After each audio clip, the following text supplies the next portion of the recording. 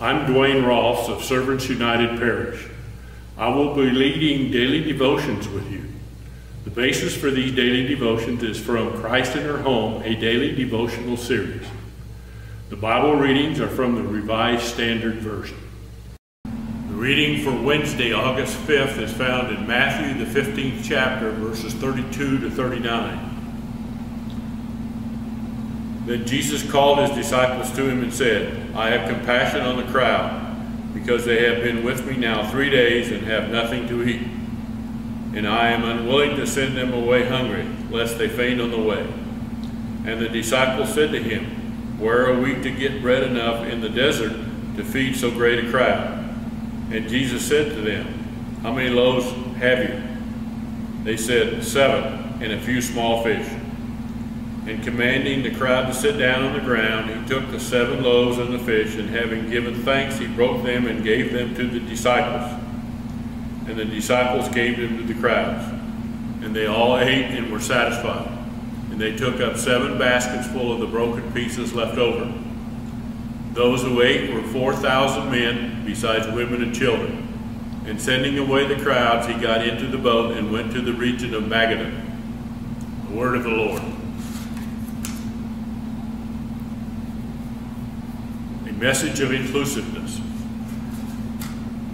Those who had eaten were 4,000 men, besides women and children. Verse 38.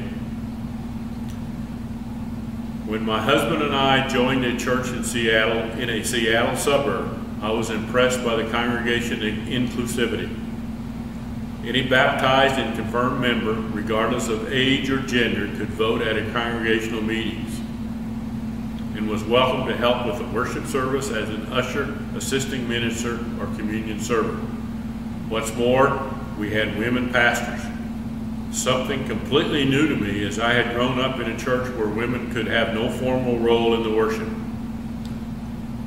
While I was teaching Sunday school, the focus of one lesson was on Jesus' miracle of using so little food to feed such a large crowd, 4,000.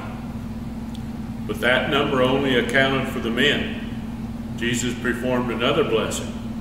In a patriarchal society, Jesus had compassion for and served women and children. 2, the gospel reveals the inclusive nature of Jesus' ministry.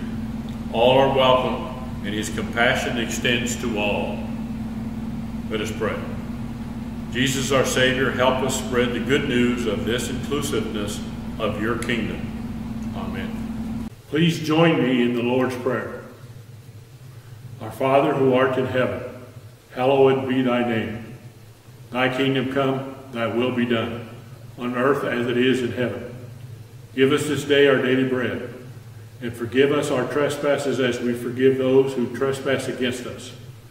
And lead us not into temptation, but deliver us from evil. For thine is the kingdom, and the power, and the glory, forever and ever. Amen.